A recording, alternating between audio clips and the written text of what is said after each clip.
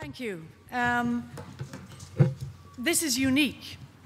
It should probably happen much more often, but this particular occasion is unique. If you stand outside the front gates of St. James's and you've quite long arms, you can touch the Digital Hub and the National College of Art and a very rich community of the Liberties, and then at Rialto and behind all of that, Fatima, etc. So Dublin's largest teaching hospital in such a vibrant, rich community in the centre of the city with two superb organisations literally within touching distance. And for the first time, we've come together as with a united front, almost as a single organisation, to challenge or to reflect on the challenge of ageing in society in Ireland, but how we can actually capitalise on the changing demographic of ageing and make the most of our inner city strength as it is. I've been asked to set the scene about ageing, and there are some people in the audience who have actually heard me probably give this very same talk a few times, so I'll modify it somewhat, but I can't change the facts.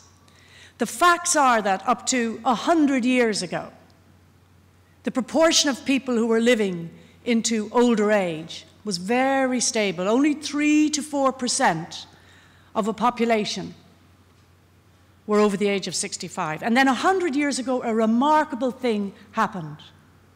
People started to live longer. And they started to live longer in countries that have records from the 1840s, as far as we know. They started to live longer by 3 months per year. So if you were born 1 year and your sibling was born 2 years later, they were likely to live 6 months longer than you were. And that increase in lifespan has continued in a linear way, without virtually no divergence at all, up until today. So whereas average lifespans were about 47 at the time of Bismarck, when the pension was introduced, now we can expect to live 81, 82, higher in some European countries and Japan. So that's great. That is fantastic. But it's happened quite quickly in some cultures, and others have had a long time to become accustomed to this. In France, they've had 115 years to acclimatise to the doubling of the proportion of people over 65 from 7 to 14%. We've not quite got there yet. Japan, it will have happened over 23 years. In China, over 26 years. In Brazil, over 20 years. So in some cultures, it's happening very, very quickly. And I'm mentioning this because I actually think this is an opportunity at a global level for us to capitalize on. It's almost impossible to believe if this trajectory continues, and there's no reason to think it won't, that half of baby girls born in the last 5 years in Ireland will live to 100. And probably the first person to live to 150 has been born already in Ireland. I find personally I really have to stop to reflect on those statistical facts. So that's what we're looking for. That's what we're looking towards. And why are we living longer? What's happening that we're living longer? Well, believe it or not, over the last 100, 150 years, healthcare is better. We know an awful lot more about infections, which were a big killer. Our health services and care services are very much better. Our environments are better. We are under less stress and we have more wealth than 100 or 150 years ago. They're the main reasons cited for longer living. Why do we die at all? What is aging about? What is the aging process? Is it possible that we'll reach a stage where we don't die, where we live forever? We definitely know, we're definitely sure about the role of genes in aging. There are still a lot of questions about which genes and what are the factors which modify genes. And I don't mean genes that reflect your family history of lifespan. They're responsible for about 1/3. So if you've got grandparents and parents who lived into their 90s or 80s, they'll contribute to about 1/3 of your possibility of living a long life. The genes I'm talking about are the genes that regulate the millions of cells in our body, which modify wear and tear. We're a car engine. And after a period of use of the engine and stress, bits start to dysfunction. And those genes trigger activities in the engine to make sure that the bits that are dysfunctioning are discarded and got rid of as soon and as effectively as possible and repaired. And that constant damage repair system in all of our cells, as I'm speaking to you now, and millions of your cells, is taking place all of the time. And the other 2/3 of the puzzle, which determine how long we live for, are determined by the balance of those systems in our cells, the repair and the damage systems, and the genes that modify them. And then all of those things which, you know, we're almost tired of hearing about. Diet, exercise, that's where they act. They act on those genes, those receptors in those millions of cells that are functioning now as I'm speaking to you to maintain that delicate balance.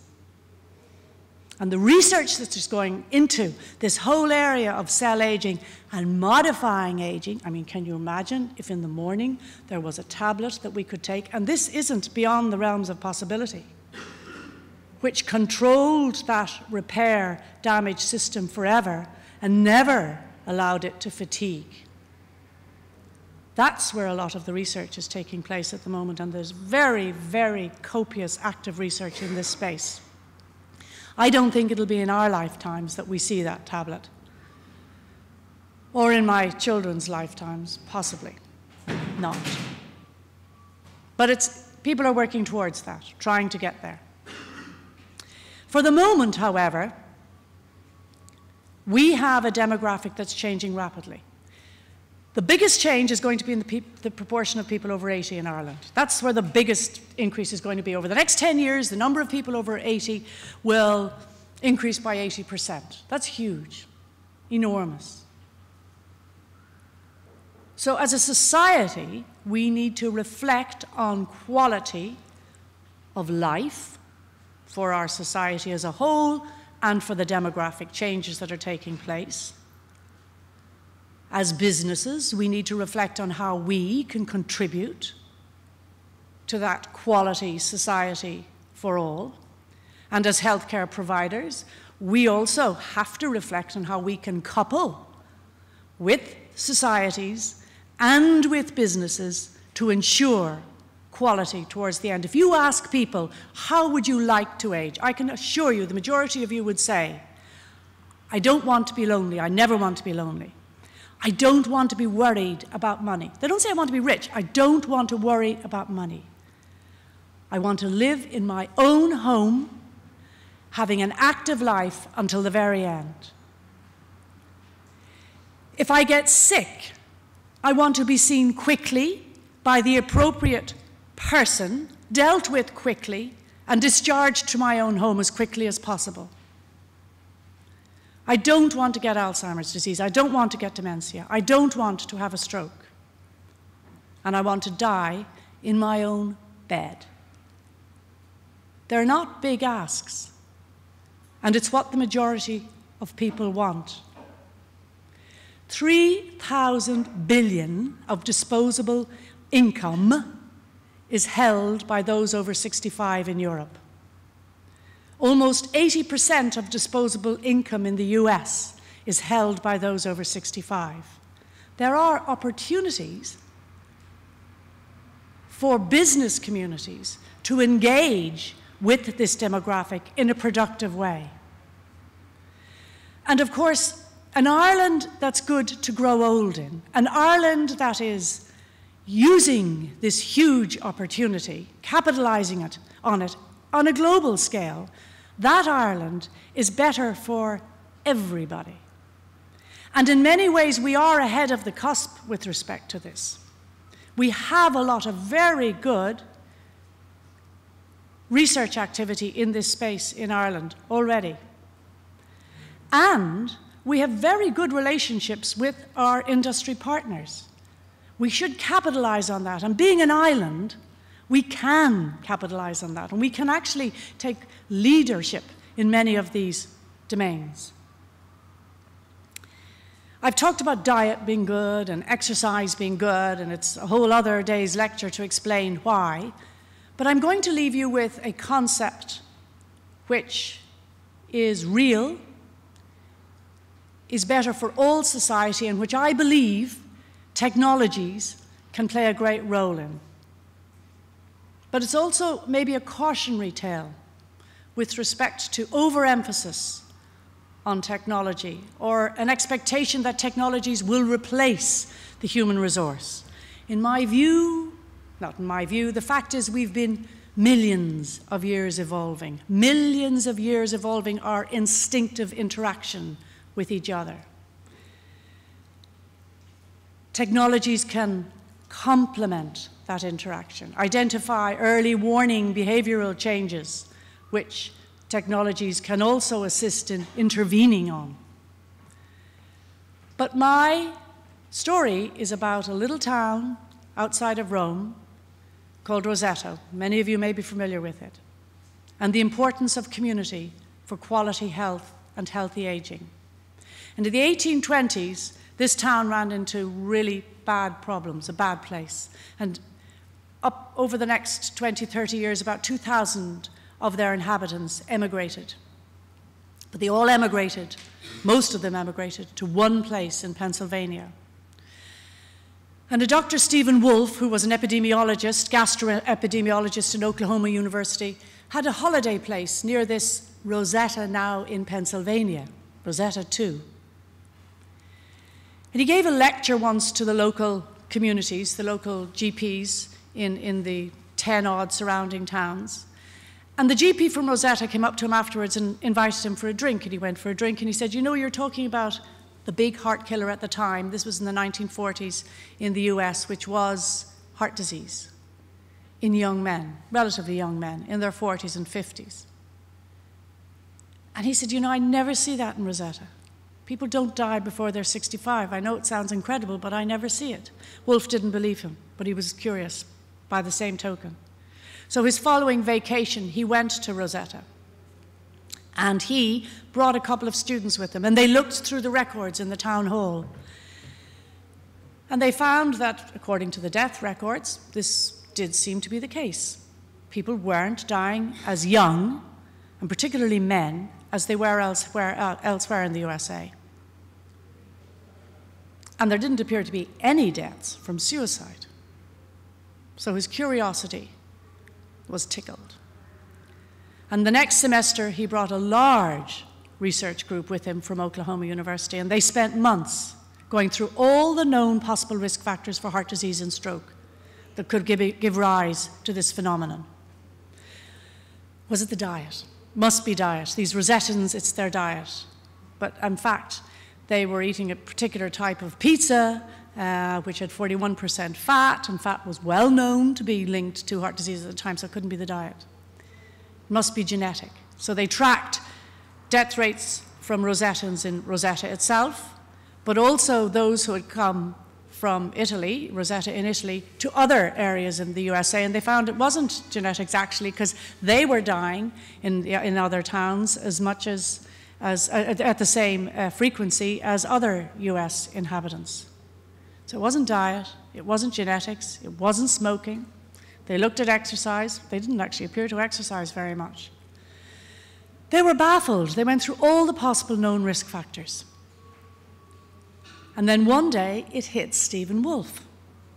He realized that the secret of longevity in Rosetta was Rosetta itself. In the 1890s, a young priest had come out from Italy and seen the potential of Rosetta, how poor they were, but their potential, and the fact that they still all spoke the local language, the local lingo, or dialect from Rosetta, Italy. And he built a community around his church where they grew their own vines, olives, wines, corn, etc. They became independent. But also, they adopted the lifestyle and recreated the lifestyle that they had had in Rosetta, Italy. And that was an egalitarian society where 3 generations often lived in one house. There were 22 civic organizations for a population of 2,000 people. He noticed people in Rosetta laughed a lot. They used the church a lot. But they had a fantastic, joyous community spirit. And because they were so isolated from everywhere else, from the other towns in Pennsylvania nearby, they functioned almost like a microcosm of a bigger society. And then in time, when this came out and the roads widened and Rosettans were diluted by other Americans, of course, this phenomenon of living longer, healthy lives abated. It would be great if we could use that knowledge, and we know now from copious research studies that good social engagement, good interaction, good friendship, no stress and no worry has very positive effects on our immune system, on the genes I was talking about earlier on, which affect healthy aging, on strokes, on cancers, and on heart disease. So they're the objective health effects. But the broader effect of that sort of a society is enormous, and it's tangible for everyone. So in today's talks, I would like you to maybe reflect on Rosetta and how we can embed new technologies, new ideas, innovations, advances in that community potential and use human resource to complement our technological advances and recreate in Ireland a Rosetta, which we have lost over the last number of years, unfortunately. Thank you.